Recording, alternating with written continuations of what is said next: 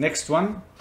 A test scores are normally distributed with mu 24.1 and sigma 4.3. What is the probability that a student scores greater than 31?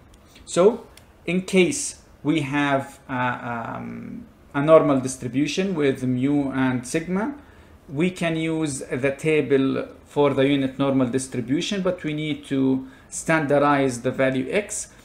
And you can check that on page 67. So z equal to x minus mu divided by sigma. So we have 31 minus 24.1 divided by 4.3, and that equal to 1.6.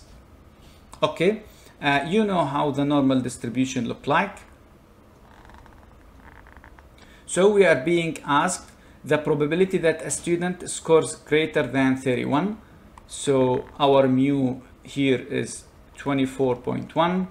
This is our 31, and this is the probability required.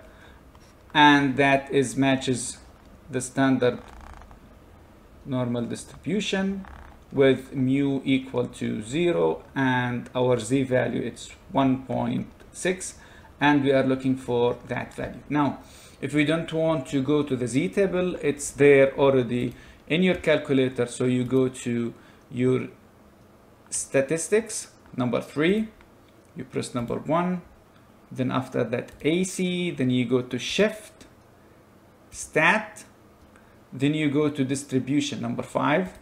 Now there is P, Q, and R. So this is P, this is a Q, and this is R. So we are interested now for R, and the T or the Z value for us, it was 1.6.